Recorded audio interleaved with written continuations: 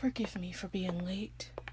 A lot of things were happening, and along the way, we've got a new member. Yes.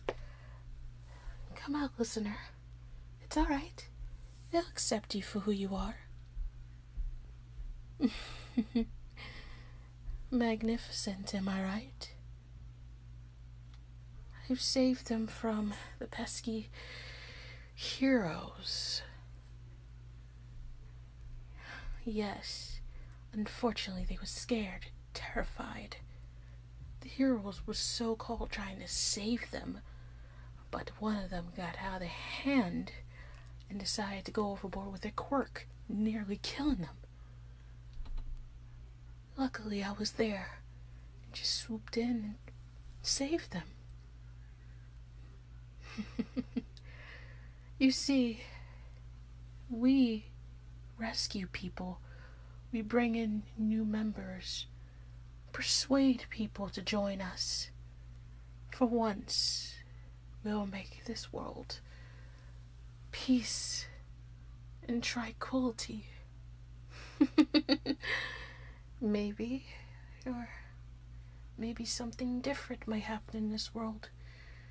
But the main priority is to get rid of those heroes. Yes, those heroes are, let's just say, very harmful people. Yeah? They took down some of our people, along with imprisoning them. And terrible yet scary cells called the jail. I hope you understand what I'm saying. Good. Because we don't want you to be in jail. I don't want you to be in jail. No one don't want you to be in jail either. We're all your new family. And we'll treat you like family here as well too. Will you stay with us? I'm glad. Everybody here will be happy. Most definitely happy that you'll stay here with us and become one big family. You know, you kind of remind me of me when I was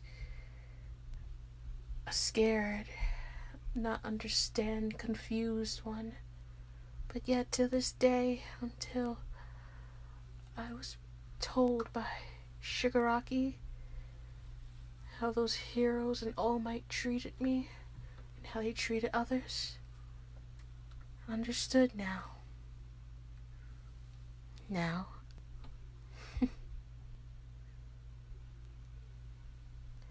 Hope there won't be nothing wrong with me being yours as well too.